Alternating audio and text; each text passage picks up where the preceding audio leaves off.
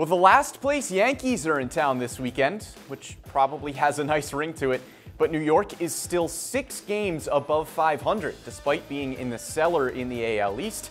So Baltimore will need to find a way to turn things around after dropping 2 of 3 up in Philly. We're breaking down the 3-game weekend series here at the PNC Digital Desk. PNC Bank, helping to make a difference. Last time out, the Orioles offense couldn't find enough juice in a 6-4 loss to the Phillies. Adley Rutschman had a 3-run home run in the 3rd inning, but the Phillies responded. 2 runs apiece in the 2nd, 3rd, and 7th frames proved to be enough. Orioles hitters combined for 11 strikeouts on the day. And the Yankees come to town winners of 4 of their last 5. They just split the 2-game Subway Series against the Mets.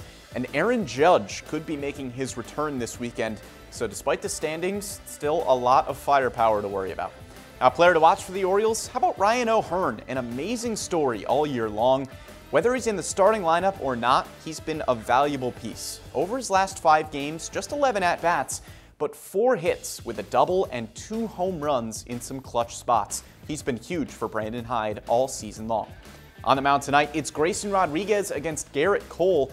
Rodriguez has looked a lot better since his return from AAA Norfolk.